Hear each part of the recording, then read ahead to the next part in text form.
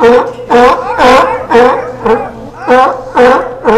calling today's blog A Tale of Two RVs. It's that time of year again. People are tailgating, people are bringing their RVs out, and they're going to the ball game.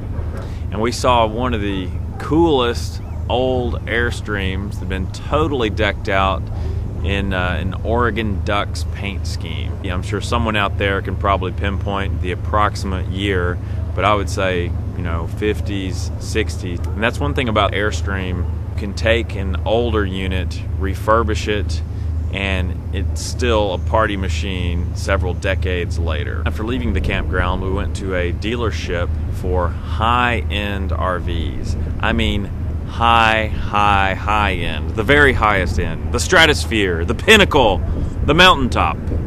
The name of the place was Marathon, and what they build are buses called Prevo. Looks like Prevost, but it's pronounced Prevo.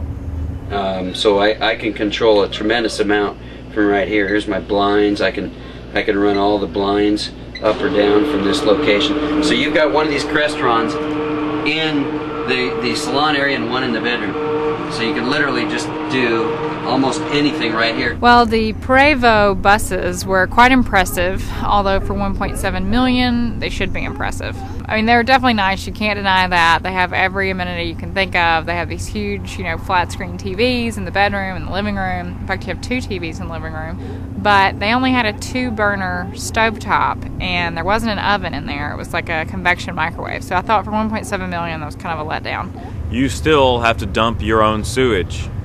Although they've got some kind of fancy sewer hose that comes out and wipes your butt for you or something, I don't know. I was struck by the contrast. Even though the Prevo cost almost $2 million bucks, the real head turner was probably that Oregon Ducks Airstream.